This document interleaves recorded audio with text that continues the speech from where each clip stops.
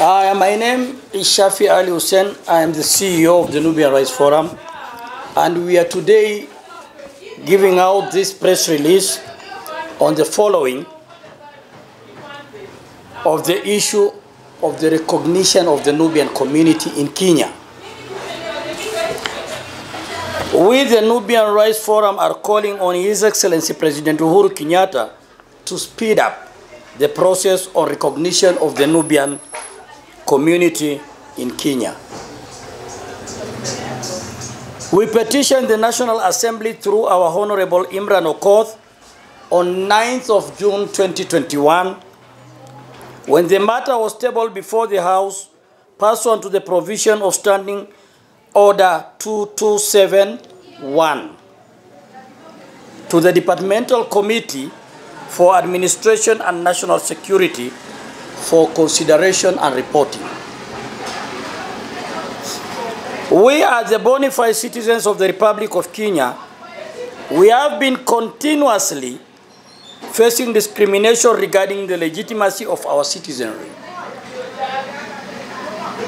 which commenced when the British government failed to legitimize the Nubian community existence as a community. The committee responded to our petition and gave the CS, Mr. Fred Matiang'i of the Ministry of Interior and Coordination of the National Government, 90 days to come up with procedures and give Nubian community a full recognition. Up to date, the 90 days elapsed on 21st of February 2022. In vain. We are calling His Excellency President Kenyatta for the full recognition of the Nubian community like any other tribes in Kenya. Nubians have been existing in Kenya since 1817. Nubians are the first army ever in Kenya as a subject of King's African Rifles. The failure of the British government shall not cost the lives of the Nubian community. We will be calling for a peaceful demonstration to His Excellency the President Uhuru Kenyatta in the next 30 days. Kwa mukhtasari, siku ya leo tunatoa hiyo arifa kwa kumkumbusha Rais Uhuru Kenyatta swala la utambulizi ama uraia ya jamii ya Wanubi. Jamii ya Wanubi,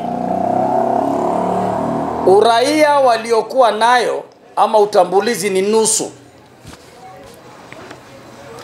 Na ile uraia nusu inafanya jamii ya Wanubi inapata dhiki na shida nyingi sana.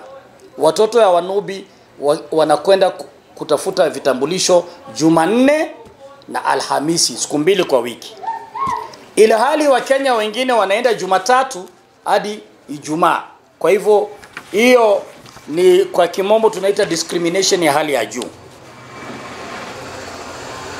Swala la uraia na kutambulikana iko na shida nyingine katika ile maswala tunaita affirmative action. Leo hii kuna recruit ya polisi ambaye inakuja mwezi ujao. Kila mara recruit ikija Nairobi, jamii ya Wanubi mmoja pekee ndo anachukuliwa. Only one. Na utapata Central Province, the whole of Central Province recruitment ikifanywa, wanachukuliwa wote ni Wakikuyu. Ukienda Western wote Waluya, ukirudi Kisii wote wa Kisii, ukienda Pwani wote wa Mambao Pwani, na ukirudi hapa Nairobi utapata makabila hayo makubwa ndio yanachukuliwa na Mnubi anapewa nafasi moja. Hiyo ni dhuluma ya hali ya juu. Kwa hivyo kwa ufupi tunaambia Rais Uhuru Kenyatta, tunataka jamii ya Wanubi itambuliwe kikamilifu na wapate haki yao kama Wakenya wengine. Lao sivyo, kuanzia leo baada ya siku 30 mimi nitaongoza zaidi ya vijana 1000 kwa tunayoita peaceful demonstration Kutoka hapa Kibra tutapita Valley Road na tutaingia State House kwenda kunywa chai na Rais Uhuru Kenyatta, ndio atuambie status ya Wanubi. Na kabla sijamalizia, this time out atupigi kelele kama ile wakati wengine. This time out tumetumia the right procedure. Mimi hapa na Wanubi wenzangu tumepetition parliament. Tumepetition parliament through our honorable Imran Okoth, na alitable hiyo matter parliament, na the parliamentary caucus of administrative walikuja Kibra, wakatusikia na wakasikia serikali na wakatoa way forward decision nzuri sana, na wakampatia Matiang'i 90 days. Kwa hivyo niko na report hiyo hapa, hii ni ya bunge, nitawapatia. Juzi Kisimu uliona, manake Nubian Right Forum iko na paralegals Kisii, tuliongea na wao na tukawaambia wao pia waite media, na waliita. Ile media, ile press ilitingiza serikali. Tulikuwa na zaidi ya watoto 30 ambayo wamejaza vitambulisho, wako na waiting na imekuwa rejected. But telling you, after that press, wale watoto wote wamepata ID. So now we have the similar problem. Tuko nayo Mumias, tuko nayo Kericho, even here in Kibra. Mjukuu wangu mwenyewe anaitwa Botul Ali Hussein, ako na waiting for 1 full year na ashafanyiwa vetting.